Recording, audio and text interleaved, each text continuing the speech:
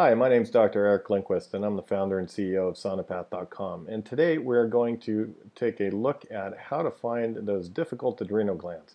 They're really not that difficult if we use a couple of quick little techniques that are true to every scan that we do, whether dog or cat. And finding the adrenal glands is so important because we can back into Addisonian cases with small flattened adrenal glands, or we can find unexpected tumors that may be invading the vena cava and the phrenic veins. So here's my site, sonopath.com. I would hope you would take a look. And we're going to use a few of the video clips and still images from this Normals DVD that we put together, myself, Dr. Peter Modler, and Dr. Lee Yannick. So if we take a look at the adrenal glands, in this case the adrenal gland of a dog, the key is to find a nice long aorta on the sonogram. So the way I do that is I minimize the real estate between the probe head and the target organ. In this case, I'm scanning this left adrenal gland at 1 centimeter. And if you scan at a minimal distance, the resolution of the structure will be improved greatly. So you can make a $40,000 ultrasound machine scan like a $100,000 one. But if you're scanning at 5 or 6 centimeters down here, the resolution is not going to be very clear. And this is one of the reasons why I think people miss adrenal glands so readily, because they scan at too far of a distance. So if you use the scanning hand to apply pressure gradually, widespread pressure onto the patient, this will allow you to push the probe, actually push your hand down to the left adrenal gland in this case. And I find the aorta first, and then there's this vessel that comes in called the left renal artery, and the adrenal gland sits just cranial to that. And if we go to this video, we can see the left adrenal gland coming in. Again, scanning at 2 centimeters. We have the aorta and the left renal artery, and I catch the left adrenal gland obliquely. And when you catch something obliquely, it's just a twist of the probe. And you can see the left kidney is all the way over here with this angle because I'm coming in back behind the rib cage in the sublumbar area, finding the aorta, and then the left renal artery, and then I catch the left adrenal gland in an oblique angle. Once I find that, then I gently twist the probe, and again spreading out the pressure so the patient is going to get upset with me. And you can see spreading out the pressure moves this descending colon out of the way and keeps it out of the way, so it's not going to interfere with my image. And you can see this colon was in the way, but I need to get into that left adrenal gland by means of the aorta and the left renal artery. And again, the kidney is pushed all the way over here. Now if we drop some color on that, we can definitely see the left renal artery and aorta as our landmarks. Kidneys over here, again coming in sublumbar, running the aorta until we hit these landmark vessels, in this case the left renal artery. That's this big vessel that comes over here, and just cranial to that we see a nice pretty peanut of the left adrenal gland. And with imaging at 1 to 2 centimeters, we can clearly see the differentiation between the cortex and the medulla, and all of the internal architecture in the smooth capsule, and even the phrenic artery. That's this little thing right here that will come up and split the adrenal gland right in the middle. And the phrenic vein will also do that, which is an important structure to recognize.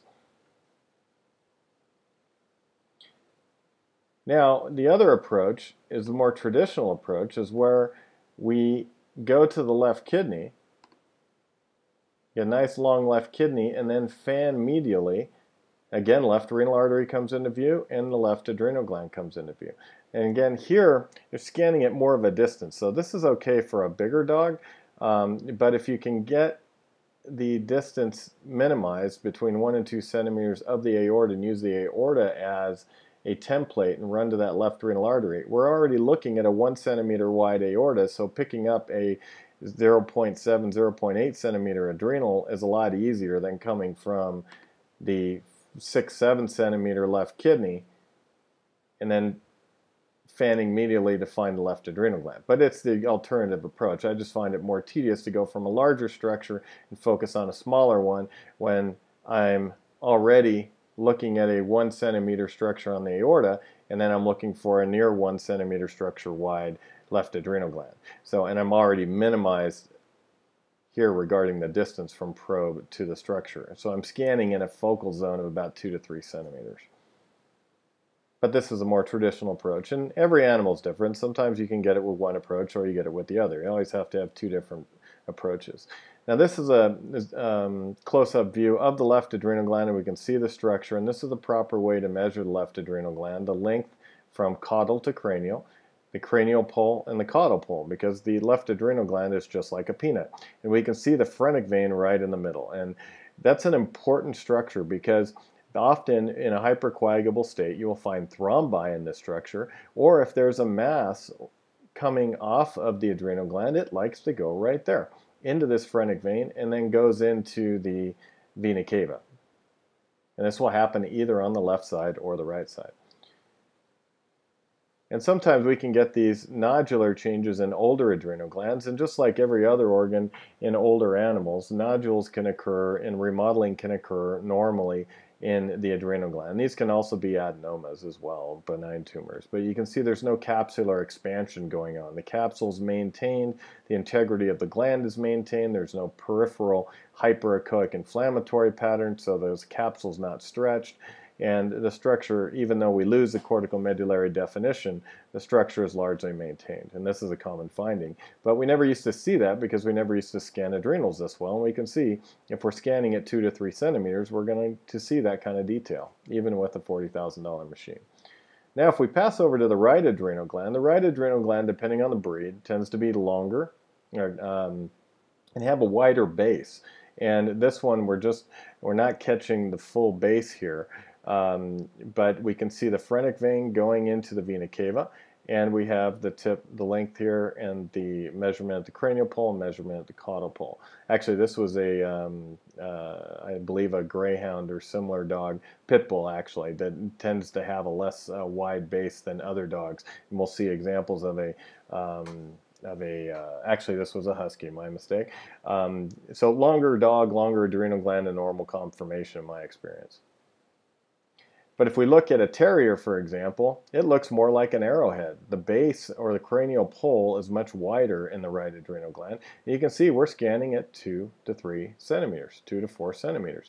So we measure out the cranial pole, measure out the caudal pole. And this area here is a frequent area that gets missed because this structure is in the way. This is the ascending and transverse colon, and often this part of the right adrenal gland sits under the rib cage. So you really have to get in underneath from a retrocostal or subcostal position, push gradually, spreading out the pressure, and get to where you're scanning this area at 2 to 3 centimeters in order to see this resolution.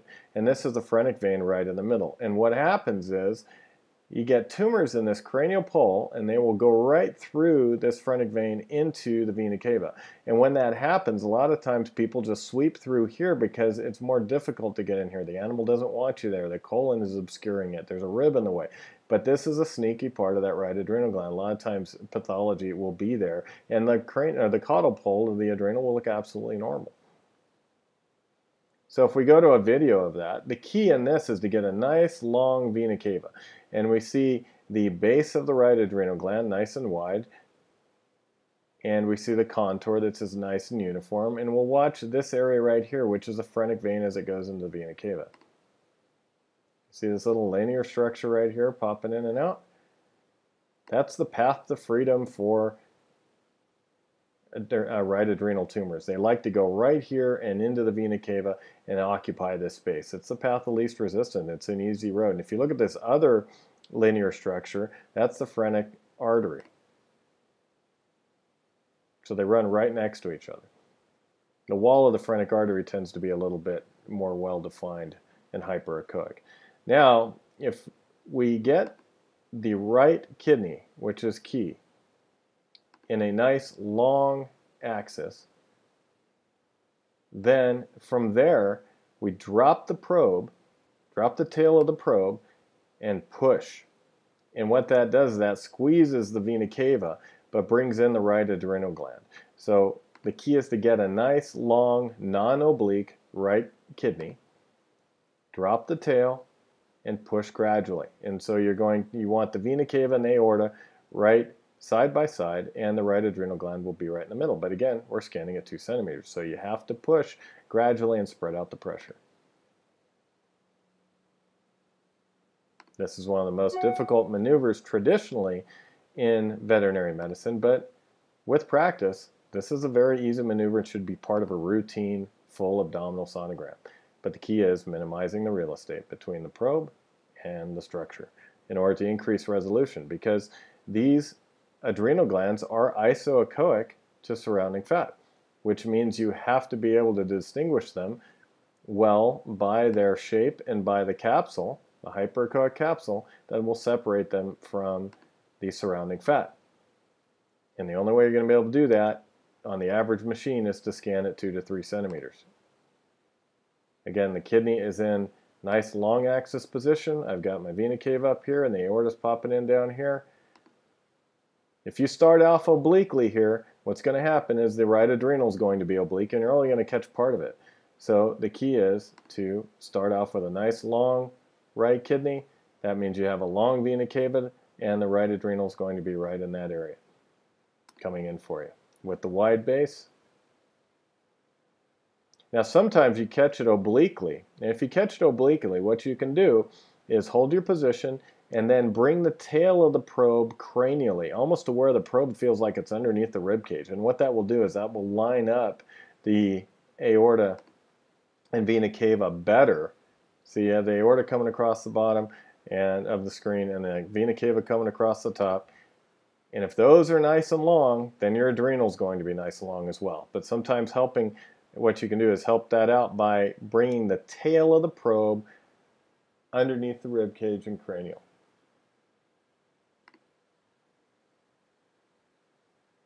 And geriatric adrenal glands can get some echogenic remodeling and changes as well.